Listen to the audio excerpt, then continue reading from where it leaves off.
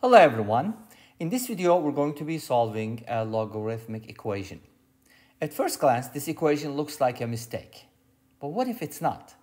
In this mind-bending math puzzle, you're asked to solve for y in the equation ln x plus y equals ln x minus ln y.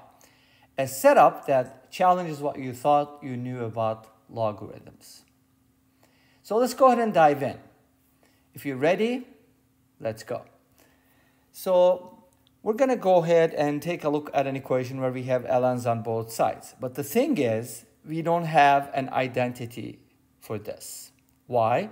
Because we don't have the ln of a sum. We have the ln of a product, we have the ln of a quotient, so multiplication and division, but not sum. But what about this equation? Is this false then? No. Because we're going to be solving for y. But you're like, why? Okay, here's why we're going to solve for y. First of all, notice that I have a single ln on the left-hand side and two ln's on the right-hand side. So if you think about the properties of logarithms, two things come to mind. One of them is if you are natural logging a product, then it turns into a sum like this. Ln AB is equal to ln A plus ln B. Of course, if you're considering real solutions or real numbers, then A and B both have to be positive. In the complex world, things are different. And if you are curious about the complex world, go ahead and check out my other channel, which is aplusbi, where I focus on complex numbers. So this is the quotient. This is the product. What about the quotient? Ln of A over B can be written as ln A minus ln B. So basically, the product turns into a sum, quotient turns into a minus, which kind of makes sense, right? Because they are inverse operations. Great.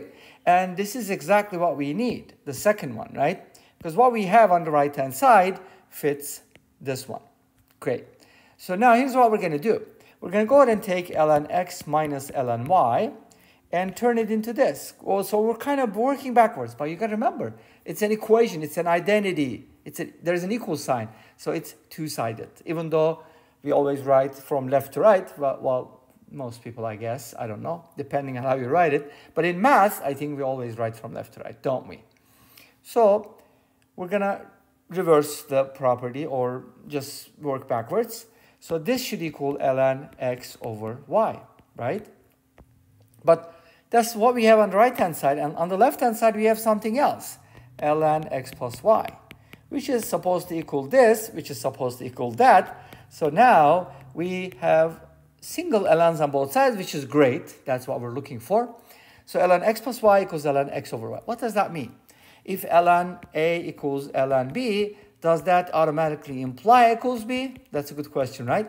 And that kind of comes to one-to-oneness or injectivity of this function. The ln function is always increasing, which means if you take two numbers whose ln's are equal, then those numbers have to be equal. In other words, we can't find two numbers that are different, but then they have the same ln. That's impossible. Think about it, and you'll probably understand what I'm talking about. So in this case, then, we're kind of looking at ln's on both sides, but we can easily do the following. We can do e to the power both sides, which turns these ln's into normal things. So ln is removed, poof, gone. We get x plus y equals x over y. And at this point, you might be asking, like, wait a minute. Well, what is that supposed to mean, right? But you remember, what are you solving for, right? You should always keep that in perspective. We're solving for y. So how do you do that? Well, depending on the type of equation you have, is this linear? Let's find out, because we got to cross multiply first. Let's go ahead and multiply both sides by y.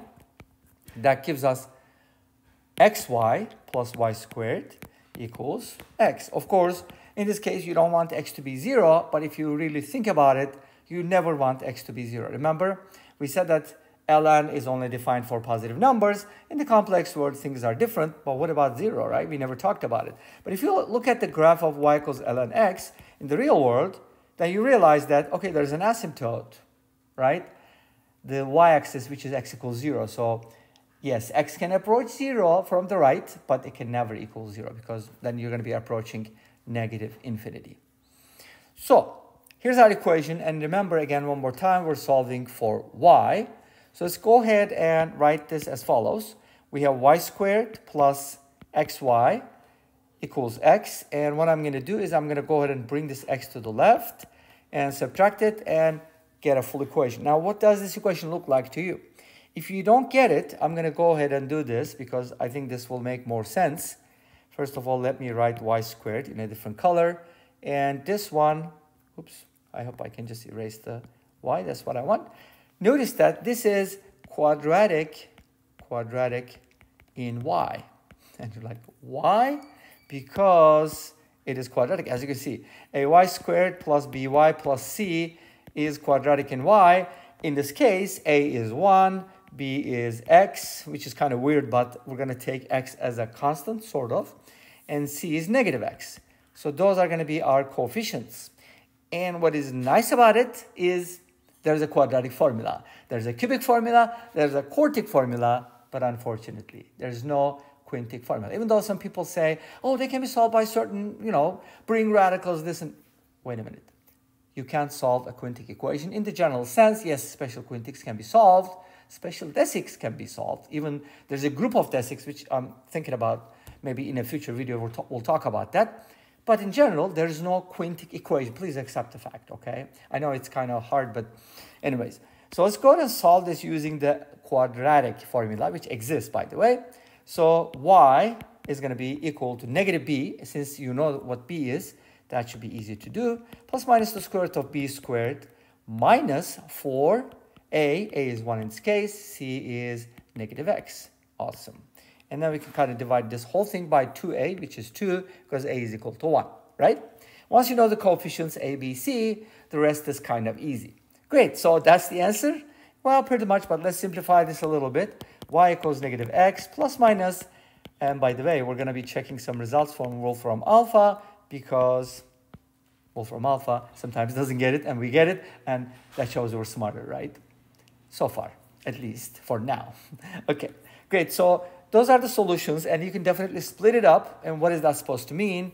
It just means that y can be expressed in terms of x, for which this equation is true, which is ln x plus y equals ln x minus ln y. So for this particular y value, not in general, this is not an identity. That's why this is kind of tricky, right?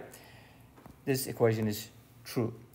And if you don't believe that, you're more than welcome to plug in one of these values and check. Please do, and let us know what you find. Let's go ahead and check the results from Wolfram Alpha real quick and see if Wolfram Alpha can solve a problem like this. What do you think, though? Do you think Wolfram Alpha is smarter than us, or at least can solve this problem? What are your thoughts? Let's go ahead and check it out. Okay, great. Now Wolfram Alpha is going to give us the following solutions. Well, it's kind of weird because it says if x is positive, then this is the only solution. It does not accept the other solution. What do you think that happens? Let us know in the comment section down below, and even find some integer solutions. But guess what? X is negative here. That's why. All right, anyways, this brings us to the end of this video. Thank you for watching. I hope you enjoyed it.